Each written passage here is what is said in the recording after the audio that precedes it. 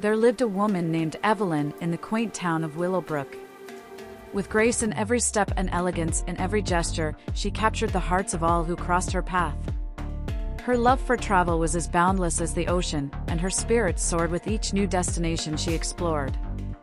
Evelyn's wanderlust took her to distant lands, where she embraced the cultures and traditions with open arms. In the bustling streets of Paris, she danced under the stars, her laughter echoing through the cobblestone alleys. In the serene landscapes of Kyoto, she found solace among the cherry blossoms, her soul entwined with the beauty of the ancient temples. Yet amidst her adventures, Evelyn's heart longed for a love as timeless as the destination she visited. It was in the charming village of Santorini that she met Alexander, a kindred spirit whose passion for exploration matched her own. Their connection was instant, like two souls destined to meet amidst the backdrop of azure seas and whitewashed buildings. Together, Evelyn and Alexander embarked on a journey of love and discovery, traversing the globe hand in hand.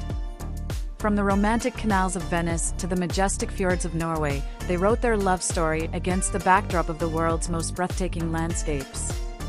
With each new adventure, their bond deepened, intertwining their hearts in an unbreakable embrace. As the sun set on the horizon of their travels, Evelyn and Alexander found themselves back in Willowbrook, where their journey had begun.